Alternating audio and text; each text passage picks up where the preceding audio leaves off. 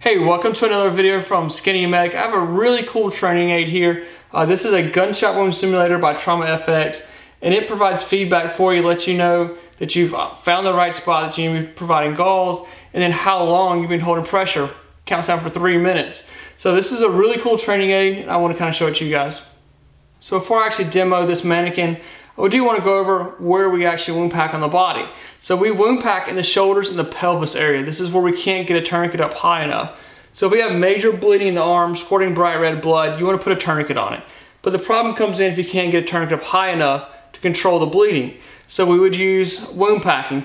Probably want to use hemostatic agents if you have it. If you don't, you can just use regular gauze, but hemostatics works much better as far as compression and bleeding control. So we'll take a little bit closer look here at the gunshot wound simulator. We do have a port here that we could attach a hose, put in simulated blood into this mannequin. I like the Halloween blood. It's a good texture and has a good feel to it. But I'm not going to do that for this particular mannequin because this mannequin does not belong to me. This belongs to the school that I teach at, that we do first care provider, stop the bleeding courses, and they purchased this mannequin. And so I borrowed it to show on camera.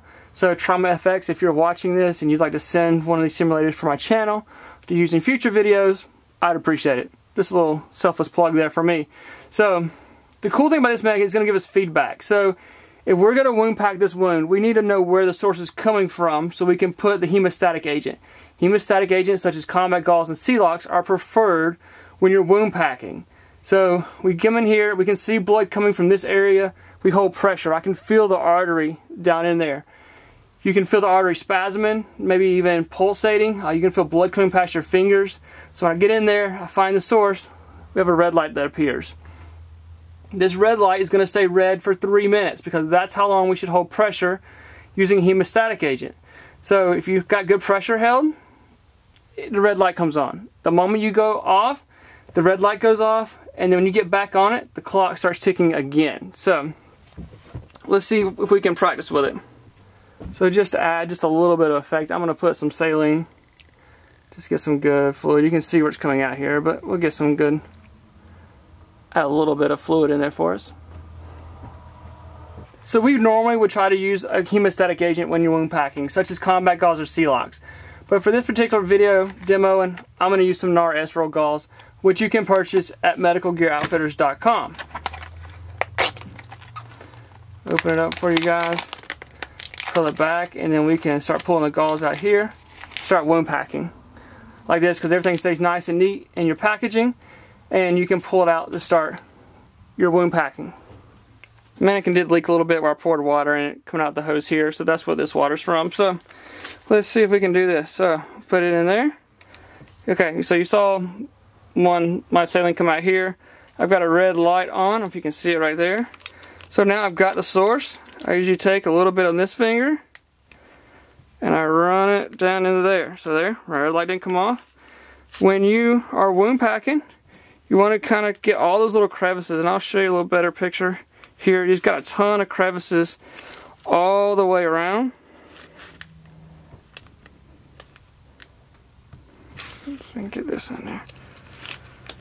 So I'm trying to get it all down in the crevices. Okay. I think I've got as much as I can get crammed in there. This guy would really not be liking me right now. So, got pressure held. I might just turn it so you guys can see the light a little bit better. So we've wound packed all the way around, getting the crevices east, north, west, south. Oh crap, I'll let go. So, let go, 3 minutes starts over. When you're holding pressure like this, you do want to put some good solid pressure onto the wound here. So like I would be trying to use my body weight down on this to hold pressure. Alright, so 3 minutes later, we have a green light. So we know we've held pressure long enough, we've held good constant pressure for that 3 minutes. So I'm going to let go. Lights go off. Now, in the real world, at 3 minutes, I'd want to reevaluate this extremity here. We don't want to see any kind of blood pulling up, any kind of bubbles or anything like that. If we don't, and it's nice and dry, then we can go ahead and put a pressure bandage on. You can put Israeli, Elias, whatever pressure bandage, an H-wrap, whatever you want to do to hold this up. So with a hemostatic agent, at least 3 minutes of good pressure. Get you a nice good look down in there. So this would be your permanent cavity from the gunshot wound.